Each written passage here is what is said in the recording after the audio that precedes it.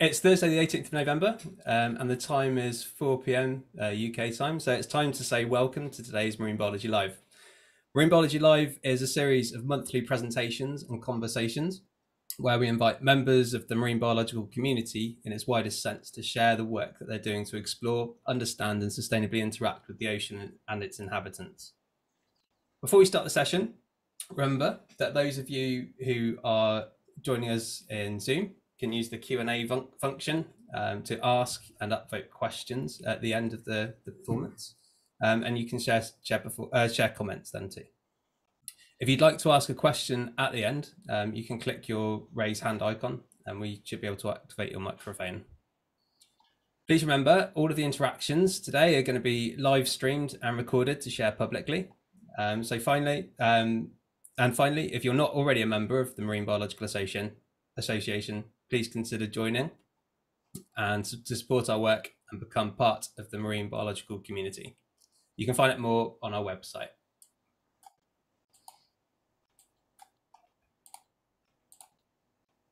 Okay, so hello everybody. I'm Jack Saul. For today's session, it's my absolute pleasure to be able to welcome Miranda Lowe, Principal Crustacean Curator at the Natural History Museum, London, science historian Catherine Booth, and the wonderful electric voice theatre singers, British Sign Language interpreter Lauren Lister as well, and the Voices for the Future virtual choir, who are led by Frances M Lynch. For the next 45 minutes, the team are going to guide us through a musical celebration of crustacean biologist Isabella Gordon and all of her work.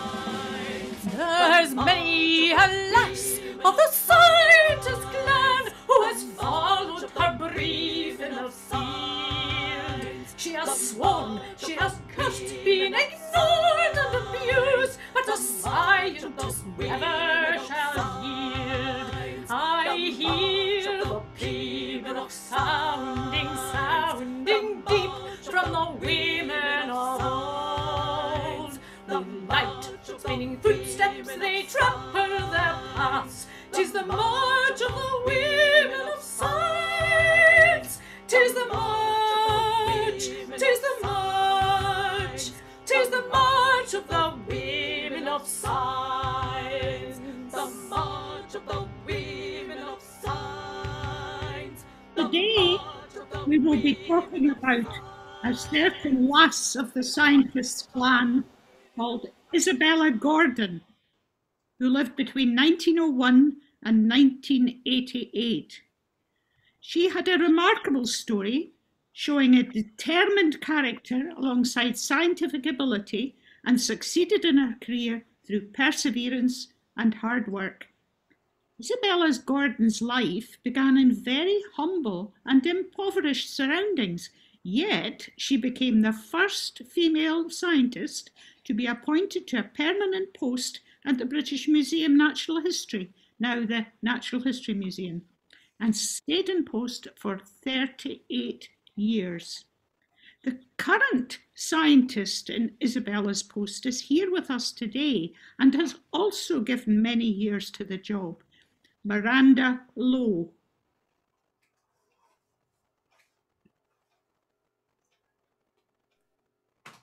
As a child, I loved wildlife, animals, nature, and photography. So family trips to the countryside and museums spurred my interest to pursue a career in science. After leaving university, I ventured into the world of full-time employment, briefly working in a local hospital's medical school, doing research into rheumatoid arthritis. Then I moved on to working on a short-term contract for the government department, known at the time as the Ministry of Agriculture, Fishery and Food, as a junior researcher. Once that contract was up, I needed to find more permanent employment, And at that time, my regular reading material was the New Scientist magazine, where in the jobs section, there was an advert for an assistant scientific officer in marine invertebrates.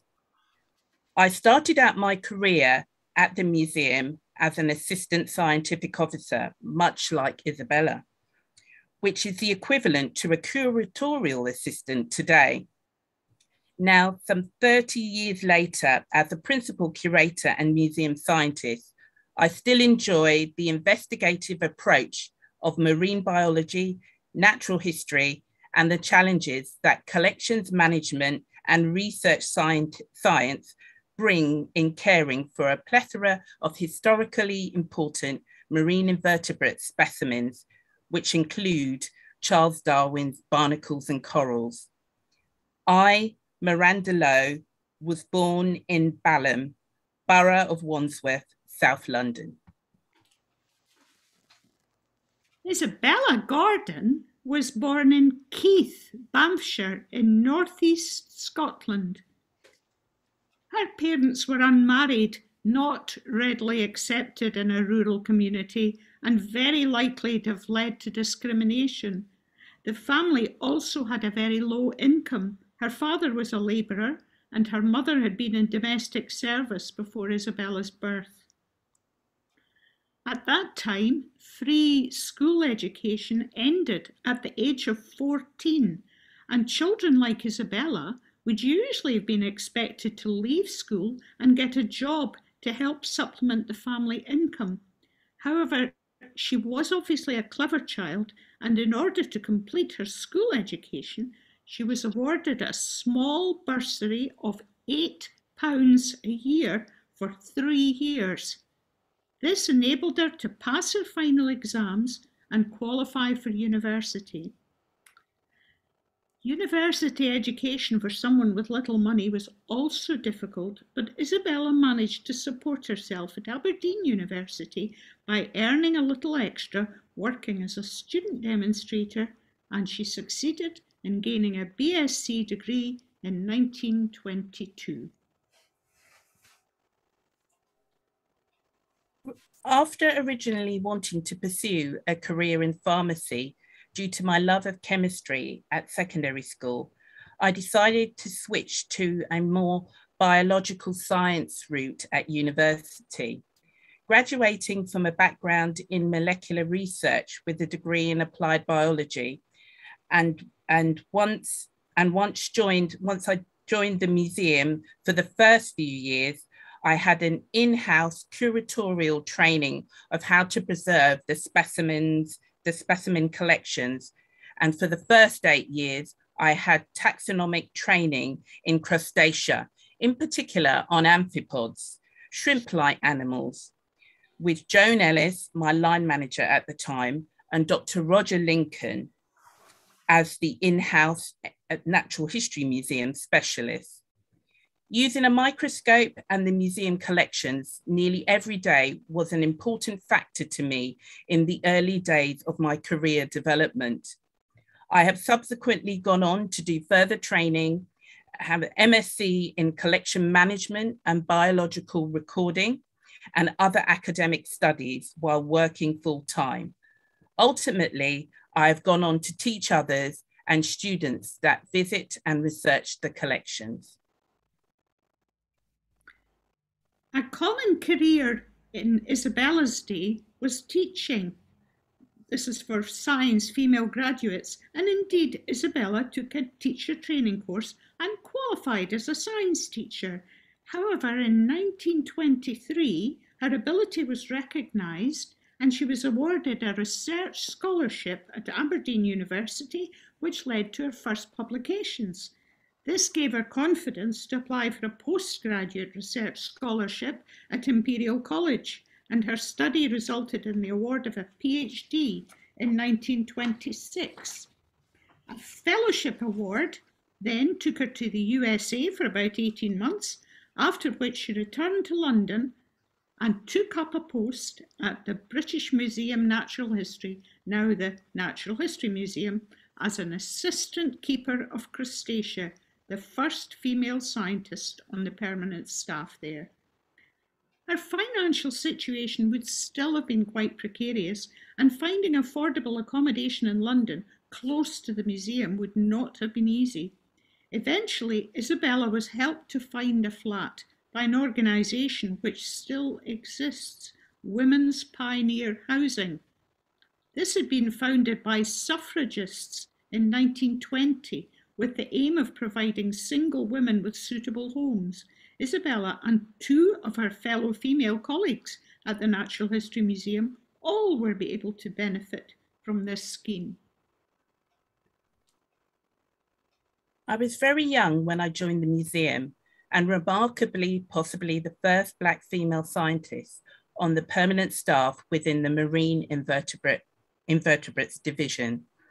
As a woman in science, I've heard that Isabella faced tough issues in a male-dominated hierarchical scientific sector, and some elements of that still exist today. But the sector has various equality, diversity, and inclusion networks striving to make the workplace and academia better, more inclusive, and representative. Despite some of my personal challenges in the world of scientific work over the years, I'm enthusiastic about advocating for the use and scientific application of museum collections, looking at the impacts of science in society, where in turn helping people to understand why I do what I do in my job. Communicating my science is vital to inspire young minds, especially girls, essentially to become the scientists, taxonomists, and curators of the future. It is extremely important to have representation of women and diversity at all levels of science, technology, engineering, and mathematics, as this provides a well-balanced, informed set of opinions and views within an organization, thus providing a sector for many to feel comfortable in, supporting opportunities to be creative, and encouraging more innovative thoughts, resulting in a more resilient and productive workforce within STEM. I was proud to walk through the doors of the Natural History Museum on my first day, as I'm sure Isabella would have been.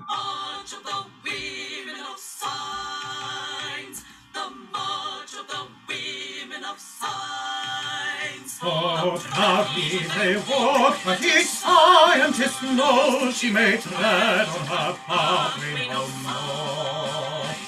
But boldly she followed her belief in the field where her laurels have gathered before. I hear the pibroch sounding deep from the women of old. With light springing footsteps they trample her path. 'Tis the march of the women of science. 'Tis the march, 'tis the march, 'tis the march of the women of science.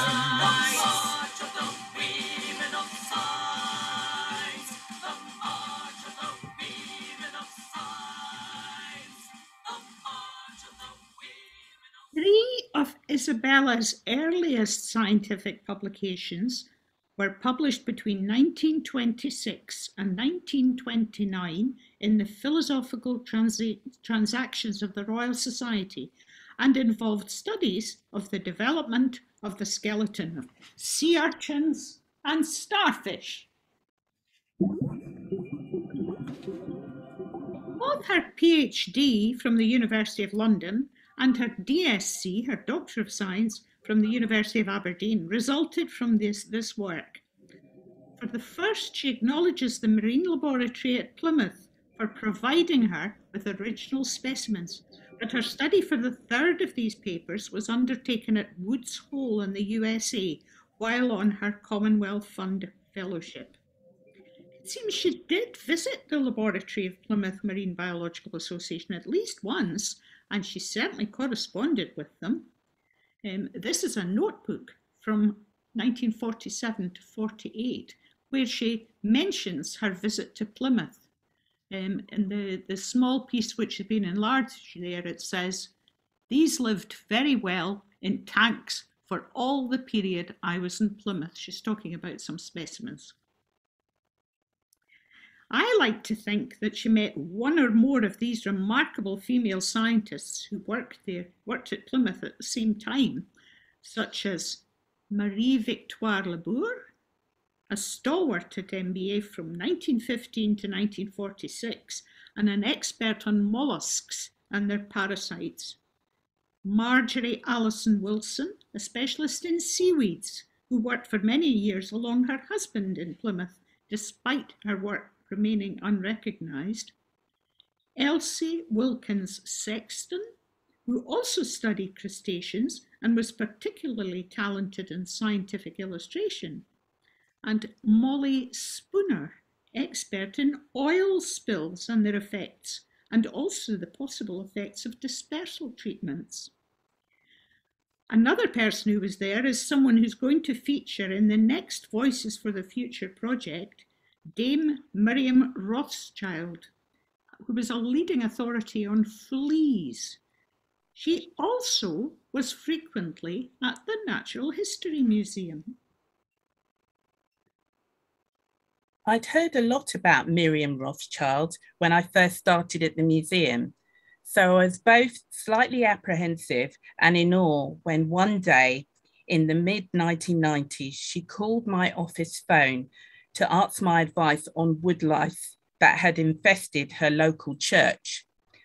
I think it might have been my first big inquiry, which I logged in our then inquiry service book in the days before the internet and emails. Miriam later sent me a letter to say thank you. And for some time after, we had the odd correspondence about woodlice. It's amazing to look back on it all now. Isabella's appointment as a keeper of Crustacea at the Natural History Museum had a wide-ranging remit. There are estimated to be over 50,000 species of Crustacea divided into several major groups, and until 1937, when a colleague was appointed to oversee some of these groups, Isabella had responsibility for them all. They include the following: crabs, prawns, shrimp, lobsters, copepods, krill, sea spiders, also barnacles, and as Miranda mentioned, woodlice. The size of these creatures also varies enormously. For example, sea spiders, Pycnogonida, can be tiny with a leg span of about 1 millimetre, or gigantic with a leg span of over 70 centimetres. Isabella would have arrived at the museum to find many previously collected specimens of lots of species in the storage areas, often unidentified and unlabelled. Part of her work would have involved distinguishing between these existing specimens where scientific investigation, using a microscope and other instruments, but no computer of course, would have had to be meticulous and precise. Throughout my career, like Isabella, my fieldwork on board ship has been few, as most has been terrestrial or semi-coastal collecting trips. Like her, the bulk of my work has been stationed in my museum lab using my microscope to identify crustacea, some new to science. Through in-house marine consultancies, I've often worked as an individual for many hours, looking at oceanographic samples, hour by hour through the microscope. Eventually, the results of my work are pulled together as a collaboration with others into environmental impact assessment reports to better understand the deep ocean ecosystems, ranging anywhere from the Falkland Islands to Africa. I and many other scientists still refer to some of Isabella's type specimens, that's new species, with the tops of the specimen jars painted in red, an indication of the types. Those are the name-bearing specimens. Still in use today, sometimes you use similar tools she used to dissect, as well as one of her micrometers, eyepiece graticules, which is a glass 1 centimeter squared, which is a piece of glass 1 centimeter squared with grid lines that she used to pop into the eyepiece of her microscope to aid the measurements and drawing of her specimens. The legacy of her work still lives on. Isabella would also have had to deal with newly collected specimens. Several scientific voyages and expeditions took place during her career, though it seems she herself was never on any of them. These voyages did have scientists and laboratories on board, but would often bring back samples for further investigation by museum specialists. Examples of these include the Discovery expedition investigations on the Discovery ship, now a visitor attraction based in Dundee. That was undertaken between 1925 to 1951. Another expedition was the Great Barrier Reef expedition, 1928 to 29, about both of which Isabella was called upon to write papers on certain species of crustacean. Isabella was also a prolific author of her own research scientific articles over the course of her career. She wrote over 100 of them, plus reviews and obituaries. Pronunciation of the titles of many of these tests the ability of the non-specialist. For example, Gorgonidae, soft corals, Halonuridae, spiny lobsters, Rhynchocinites, shrimp, Echinocardium, heart urchin. A fellow scientist teased her, seeing her titles, saying that one title sounded like the first line of a limerick. How about the title of another of her articles? A cave-dwelling mysid, mysid's a type of shrimp, from Cuba, cave-dwelling mysid from Cuba. Cave-dwelling mysid from Cuba was often found playing the tuba. Aha! That opossum shrimp was no musical wimp. Kept her safe from a stray barracuda? Alternating with puffs on a hookah. Stopping predators from trying to consume her. No. Well done. Isabella often included sketches in her articles to illustrate the points she was making. She was extremely particular about detail in the published versions of her papers. Proofs returned to her would be covered in corrections and comments. In her eyes, they had to be as precise as possible. Although most of her articles were in scientific journals, she did appear in more popular publications too. An article on the Chinese mitten crab, described as such because of its furry claws, appeared in the Illustrated London News in 1947. She was still publishing papers and reviews about 20 years after her retirement.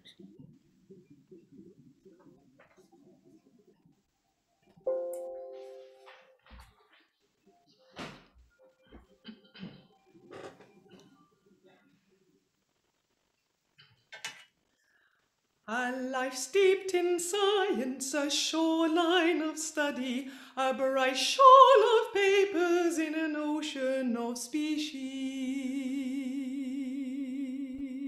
A record of change, a record for the future, a record in time, the time of destruction.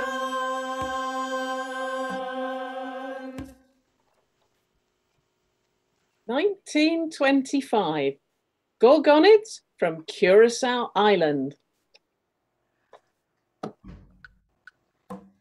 Gorgonids from Curaçao Island wave gently upon the seabed, and not a plant but soft coral wears anemones a paddle. Gorgonids from Curaçao Island, a life steeped in silence, a shoreline of study, a bright shoal of papers in an ocean of species, a record of change, a record for the future, a record in time, the time of destruction.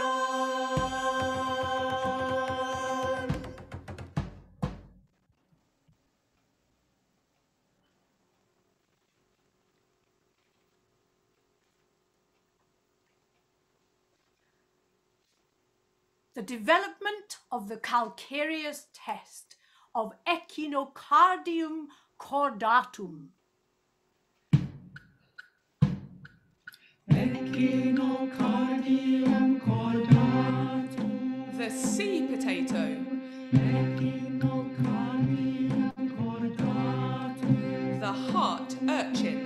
Echinocardium cordatum. Is gradually losing its sexual organs. Fading, fading, fading, dissolving in acid pollution.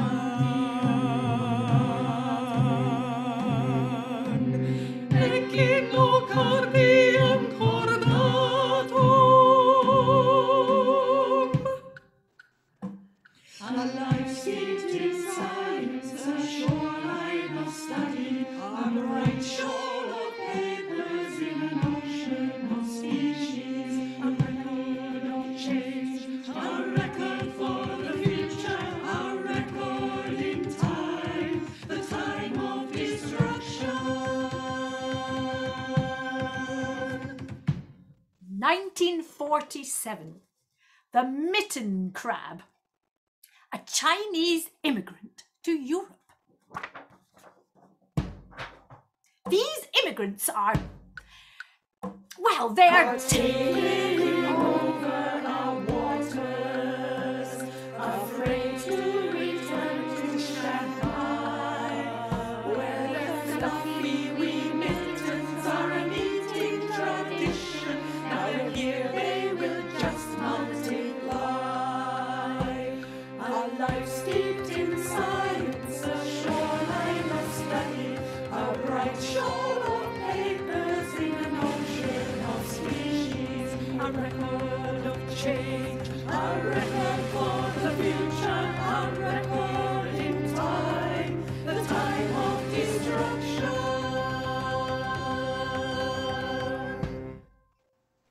1953.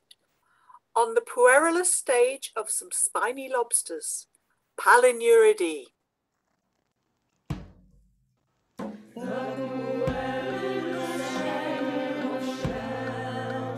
Causes hunger to rise in their cells.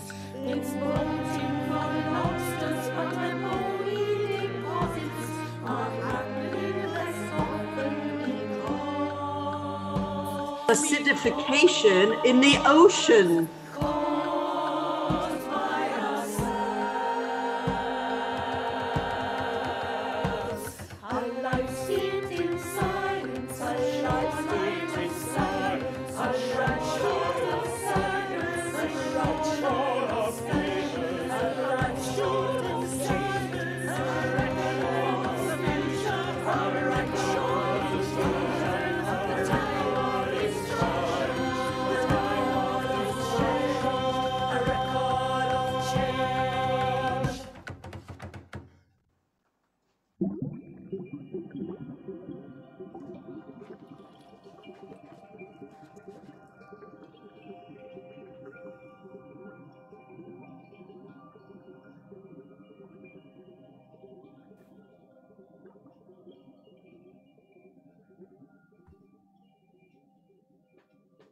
Isabella's meticulous curatorial work, research and documentation on the decapod collections has provided baseline data that has been used to compare with other data sets acquired several decades later. Her work serves as a foundation to aid some of the most recent oceanographic research projects, observations of a past time when seas were cleaner and species diverse. Through her extensive and varied publication list of that time, it still provides a historical point of reference for many of the next steps of environmental monitoring and evaluation of the effects of climate change. Collaboration with scientists from abroad was an important part of Isabella's job, so she attended many conferences and meetings, making professional contacts. Within a short time, Isabella Gordon became known and respected as an international specialist in carcinology, the study of crustaceans. Fellow scientists wrote to her to ask advice on a specimen, and it seems she always conscientiously replied as fully as she was able. She had some knowledge of German and Italian, so could read foreign papers too.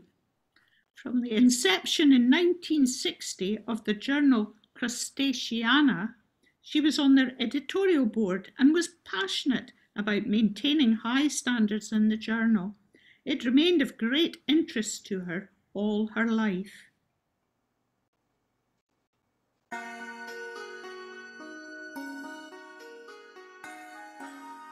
Highlight of Isabella's working life came 60 years ago in April 1961. In the course of her international collaborations and correspondence, she'd come to the notice of fellow carcinologists in Japan. Emperor Hirohito was head of state at that time, himself a keen marine biologist. It seems that a 60th birthday in Japan is a special one, so extra celebrations were planned for around that date of the Emperor's birthday, 29th of April 1961. Isabella was sent a special invitation to visit Japan to attend these 60th birthday celebrations. Coincidentally, Isabella's own 60th birthday was in May 1961, very soon after Hirohito's. Such an invitation was extremely unusual, even more so because Isabella was a woman. And here she is with a group of scientists in Japan for that visit. Western visitors at that time rarely travelled to the country. Allied occupation of Japan had ended just 9 years earlier, 1952. In Britain too, many people were hostile to Japan and the Japanese. Memories of wartime prisoner of wars and atrocities were still raw. You could say that Isabella's connections with Hirohito began in 1958, when she gave a talk to the BBC which described his occupation as a marine biologist. On the screen you'll see the itinerary for her trip in 1961. It was very full. She had a full day each of the days she was there.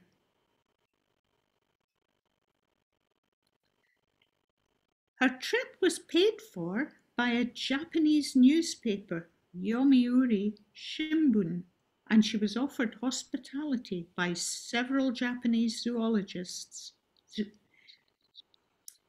Here you see her walking in the grounds near the palace in Tokyo with some of these zoologists.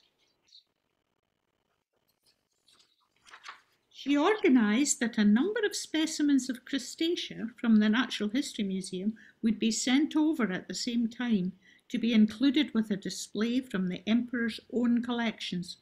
Throughout her visit, she was treated as an honoured guest, spending over 2 hours in an informal meeting with the Emperor, where it seems they engaged in discussion on their common interests. Her trip aroused great curiosity. News reports every day talked of the activities of the Lady Kaniebi, Dr who had come to visit their emperor. Her trip aroused great curiosity in that part of Japan. When she gave a lecture in the Yomiuri Hall, she had a huge and very appreciative audience. She was taken to visit other museums and collections and inaugurated as the only non-Japanese honorary founder member of a newly formed Carcinological Society of Japan. A trip in a boat at Sagami Bay collecting specimens was an additional enjoyable experience for her. I had a wonderful time in Japan. Nowhere in the world could have I had a warmer or more spontaneous welcome or better hospitality.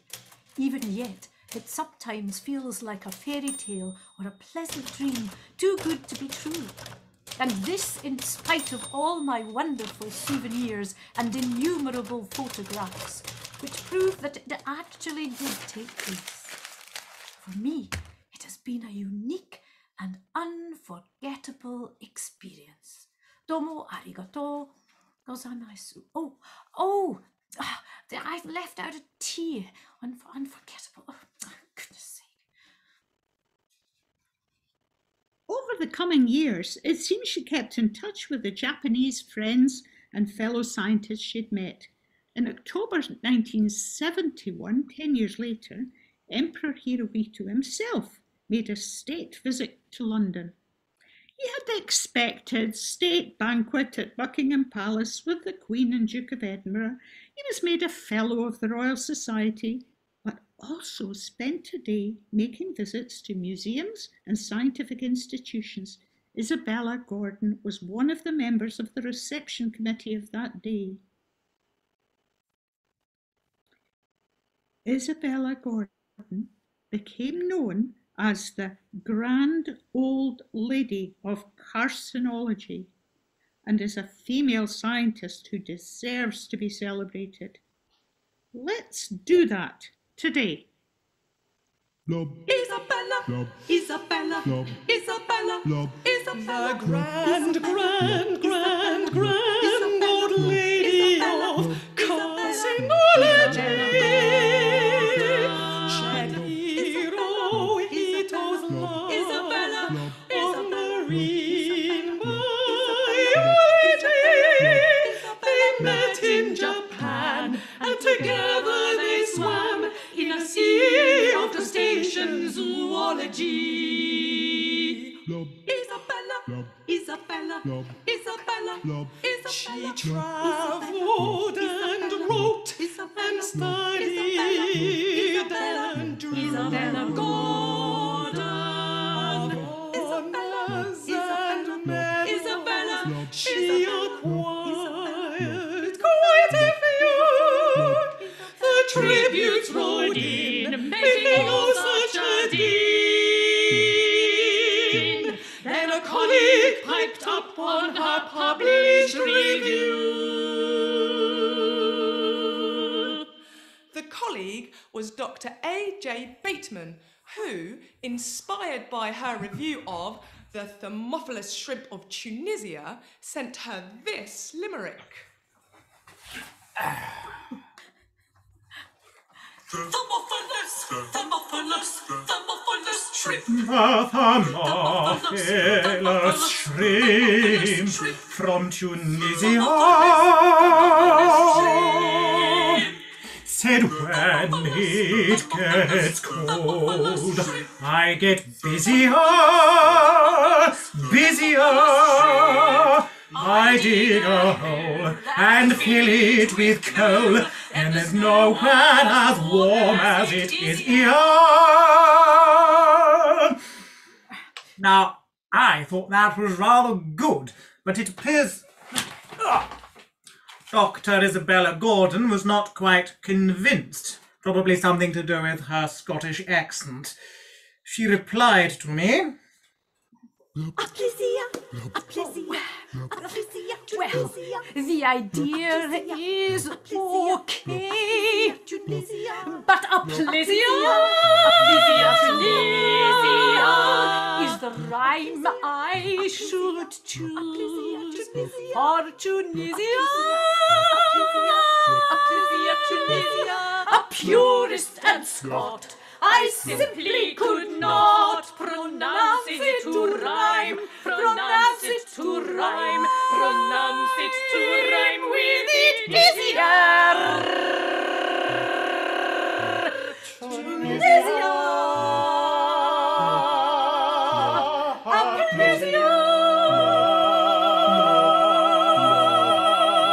Isabella Gordon.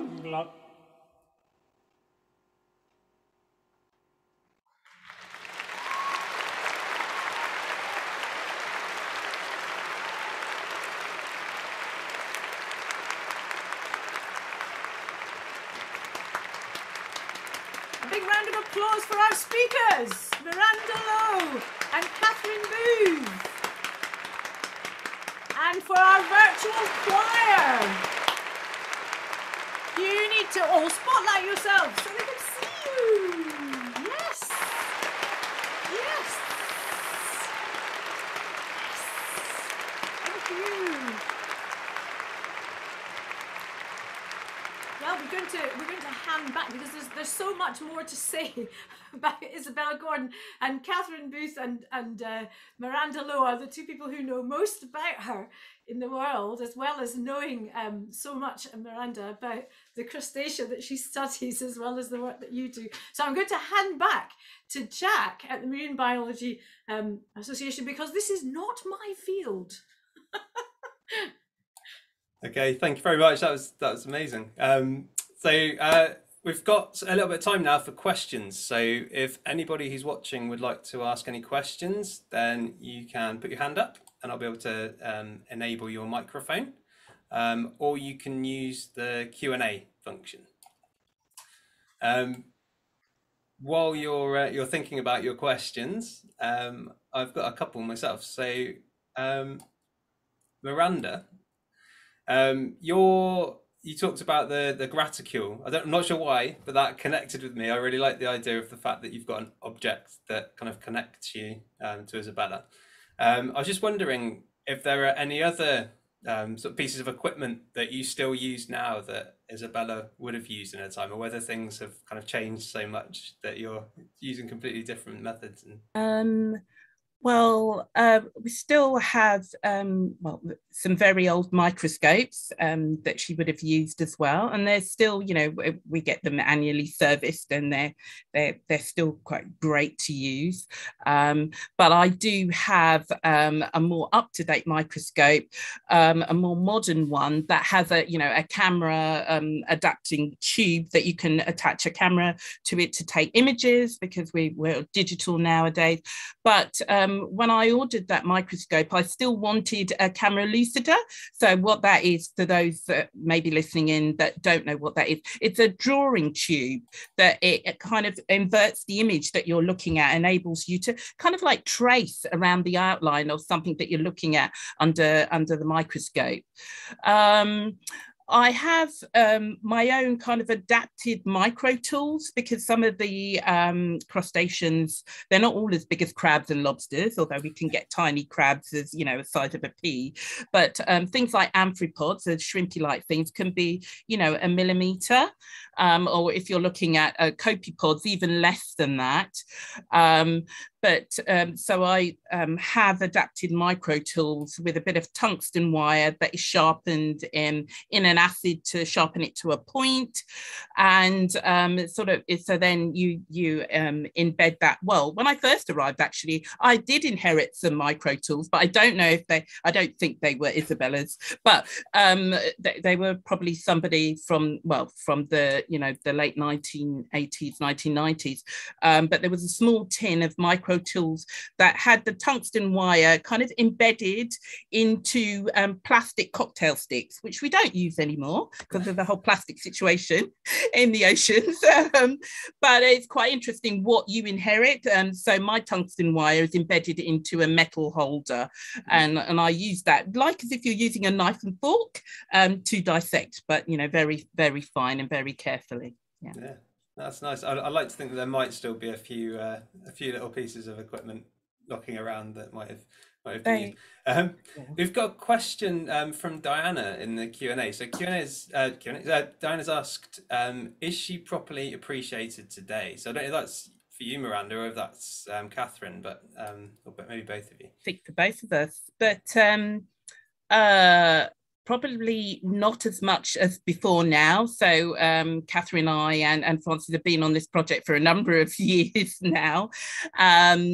And I would say more publicly under recognized. Internally, you know, it's one of those things you all know about this person, and when you're doing your everyday job. But then if you take a moment to reflect of the time that she was working in, as we've explained throughout this event, it's actually very remarkable, especially her as a woman coming into that male-dominated environment, and you know, publishing so extensively as well, not just on crustaceans you heard, but a number of other animals, you know, echinoderms as well.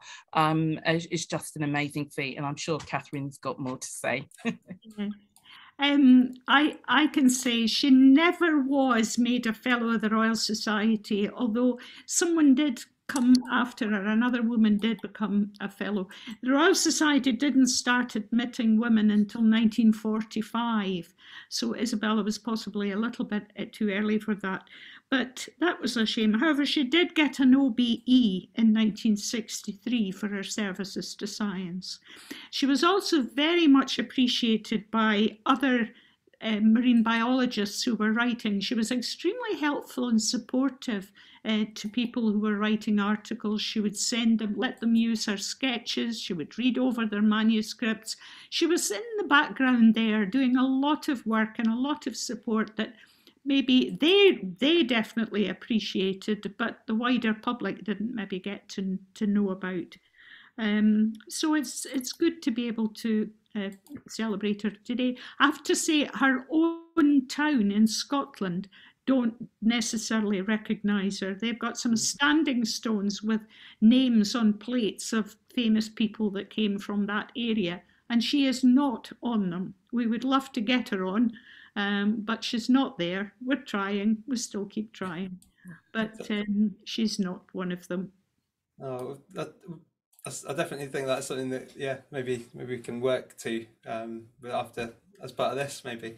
Can I just say as well, Miranda, when Junji came from Japan to look at the collections, that he knew a lot about Isabella. It's like the people who work in this field in Japan are very, you know, seem to really kind of value her still.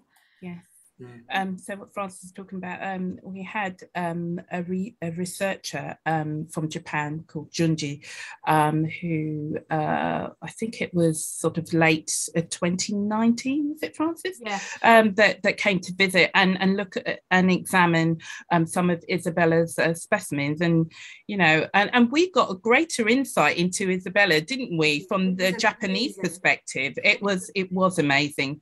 You know, Japanese documents about her visit to Japan. We had some translations.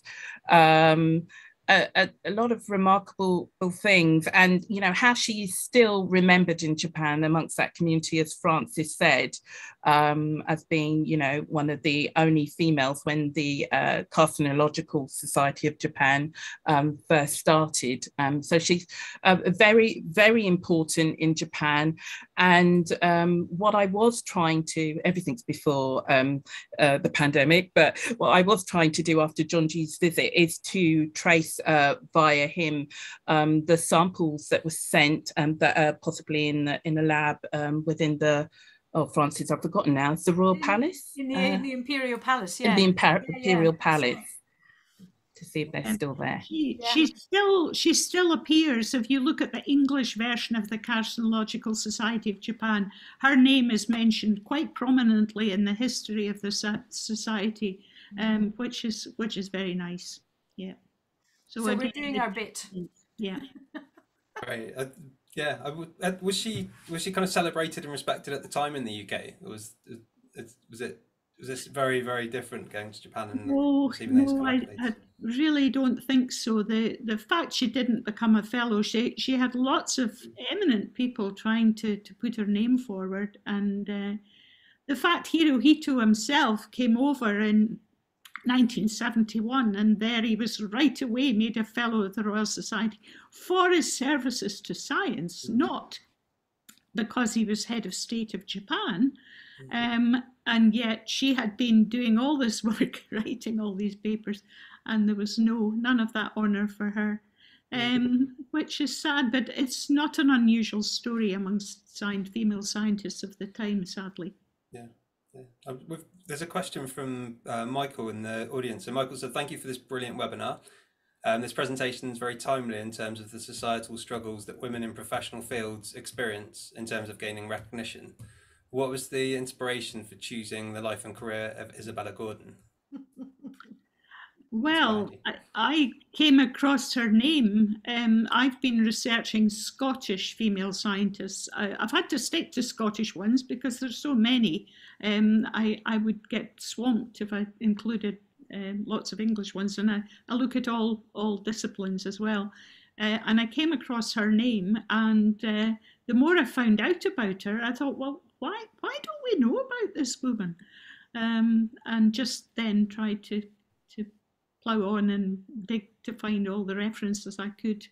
But of course, Miranda knew about her already, so it was lovely that we got together. Thanks to Frances, we got together. Well, I mean, the inspiration for choosing Isabella Gordon came from both of these remarkable women themselves, Catherine and Miranda, because of course Catherine, I learnt about so many Scottish scientists from her, and then I bumped into Miranda first quite a few years ago at the Royal Society, no less.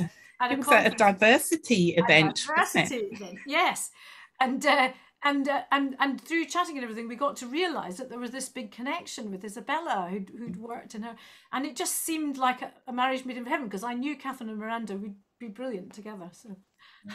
Well, Miranda very kindly showed me some of the specimens in the Natural History. Oh, I was so excited that day to see her specimens in the Natural History Museum and see some of her papers in the archives there.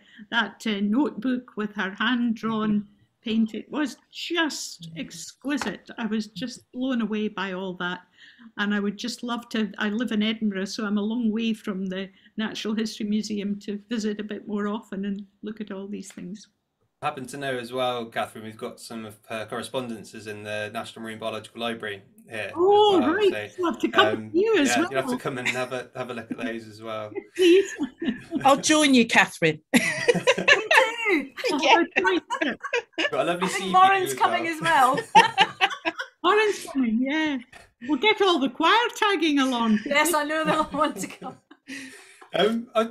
What do you think Isabella would have made of this celebration of her life? I sort of read about her and found out about her as a person. How do you think she would have felt about it? She was quite modest, but she also was assertive enough. She has a relative in Australia that we'd love to have joined us today. We did tell him about this event. I think the timing is not good, considering where he lives in Australia. So anyway, yeah, I don't know. I hope she would have been pleased. Yeah, it's nice to think that hopefully, she would have appreciated this. If I had a question as well, so you like this one, yeah. You've just seen it, so Christopher Griffiths. Yes. Hello. Thank you for this wonderful tribute to Isabella. I'm her cousin in Australia, and I'm so. Fantastic! So much. Gosh. Welcome, Christopher. Hello, Christopher. Wherever you are, I don't see you on the screen, but that's amazing. Yeah. You're very welcome to turn your microphone on and say hello, actually, if you want to. And video, maybe, so that we can see him. That would be. Oh, we can't see them because we're in webinar, Catherine. Oh, we're in webinar. Sorry, can't do that. But then. we could hear him if you wanted to see him. You would like to share your microphone, Christopher, and there's no pressure at all. Then feel free to, if you put your hand up, I can enable your microphone. But absolutely no pressure. I don't want to put you on the spot. Oh, here we go. That's wonderful. Okay, so actually, Christopher, I'll just allow you to talk if you'd like to say hello.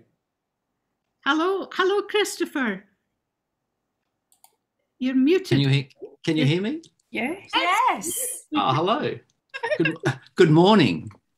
Oh, your morning. Yes. Some social hour, Christopher, is it? It is. Yes, it's nearly 3 a.m. So. Oh. Wow. But yes, no, I'm really pleased I made the effort and got up, and I really enjoyed the musical pieces and to hear some of the limericks. I had the very good fortune of meeting Isabella in 1982 when my wife and I made a trip to England, and she was known in my family through my grandmother, who was her cousin, and they were contemporaries, my grandmother and Isabel, and we knew about her. We knew about that she was a scientist, but I don't think her full contribution was understood by her relatives here.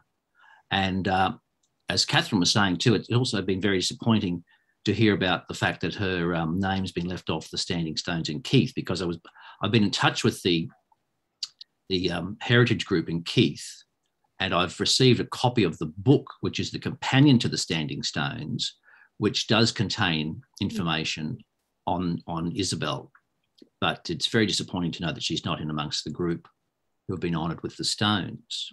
So perhaps something can be done about that, I think. And particularly, I marvel at her achievement given her background, and also that there was a professor at the Aberdeen University who also recognised her exceptional ability in research and diverted her from teaching into that field. So that was really something. But it's a marvellous achievement that from that background that she was able to, contribute as much as she did.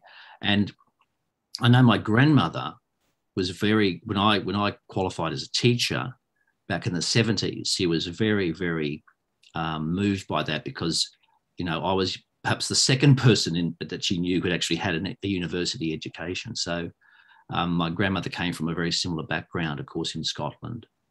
So, the importance of education was seen as a big stepping stone for people like Isabella and for my grandmother, and I think she appreciated that in her grandchildren out here in Australia. Wonderful. Oh, Christopher, I'm so excited you joined us. That's just lovely. Thank you. Thank you so much. Thank you. Thank you. Okay. I hope. Oh. Sorry, I've just accidentally muted. Oh, you accidentally. Sorry, Christopher. I thought you're too excited then. Yeah, I thought you. Sorry. Oh. Try again. Is that okay?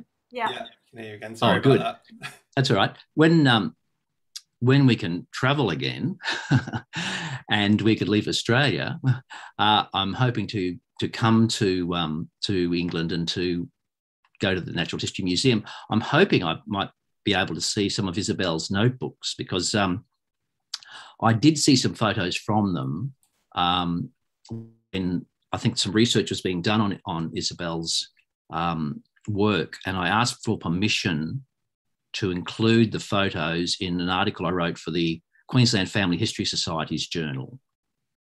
So I was hoping I might be able to perhaps sneak into the archive with someone and have a look at something like that. Because when I visited her in 1982, she had her sort of collected volumes of work on crustaceans, and they were massive pieces of massive books with these brilliant illustrations in.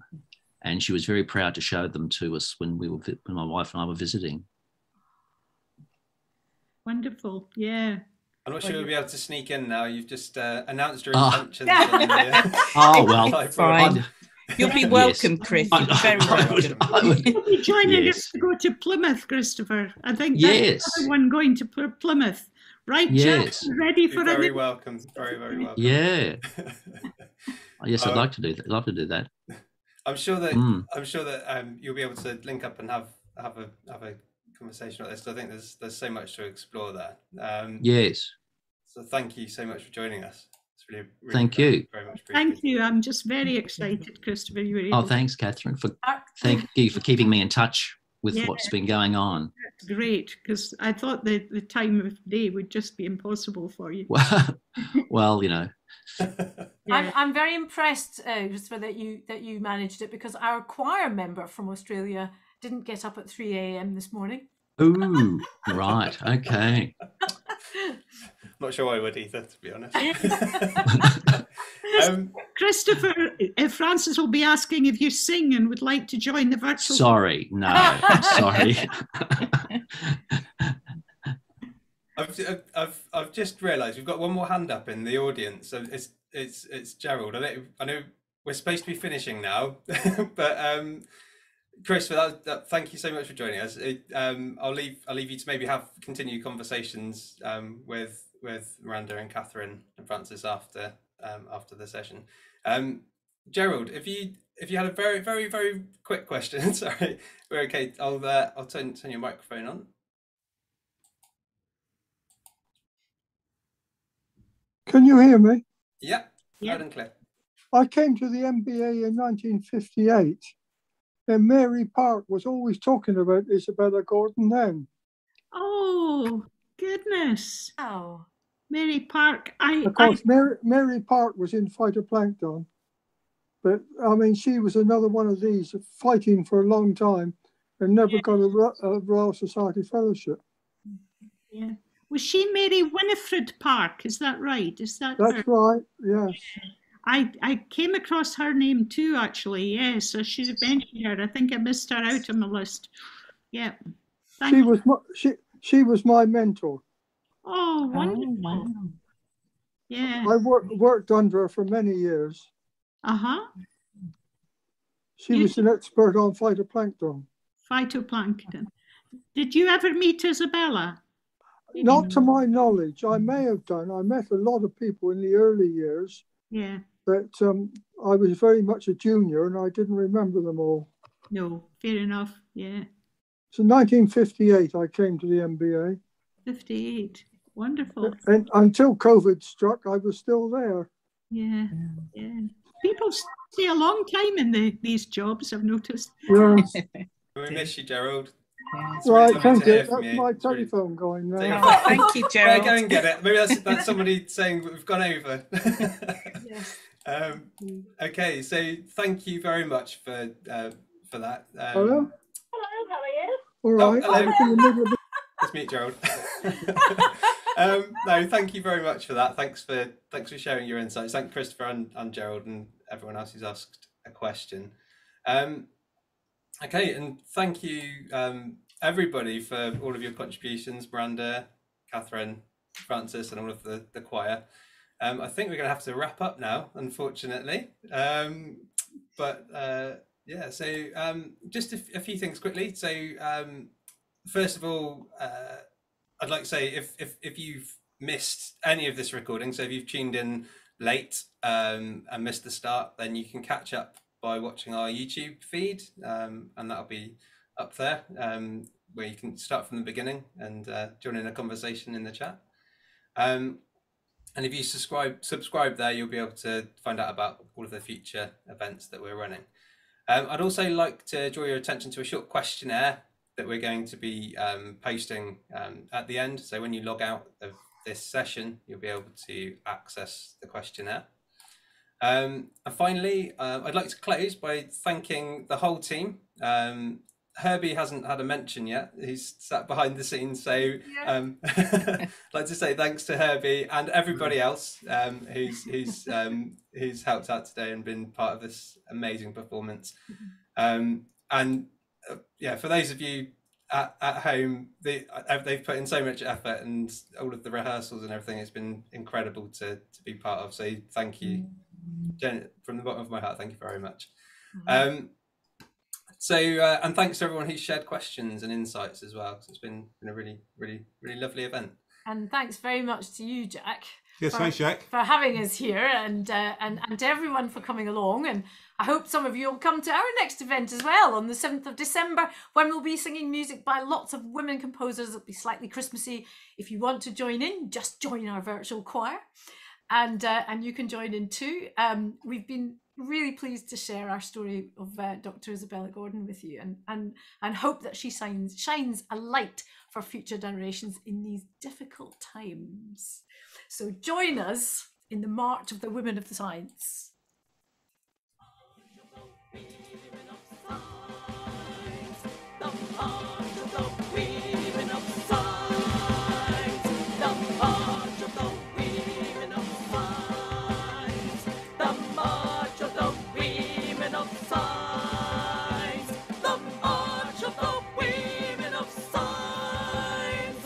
The sun has arisen, it shines on the path now trod by our scientists new.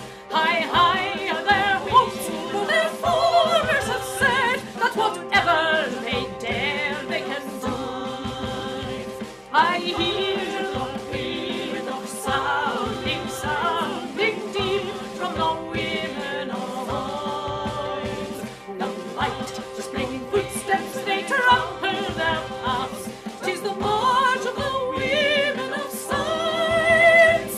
'Tis the march, 'tis the march, 'tis the march of the women of science. The march, the march, the march of the women, the march of the women, the march of the women of science.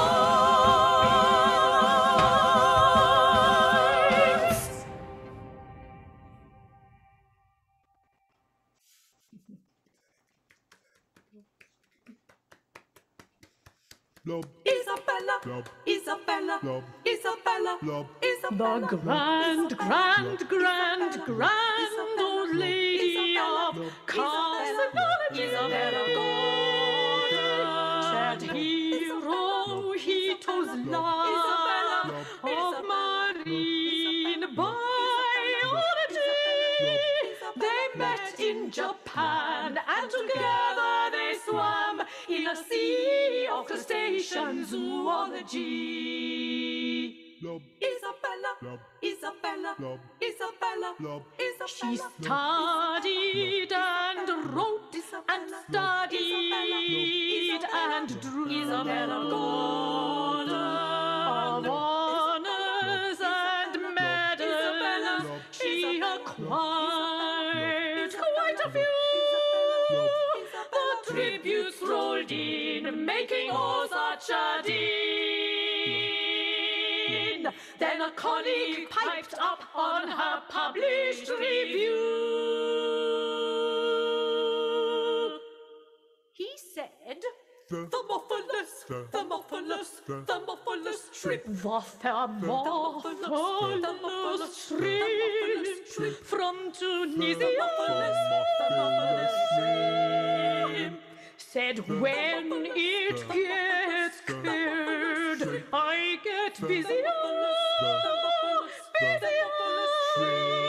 I dig a hole and fill it with coal. Then there's nowhere as warm as it is here.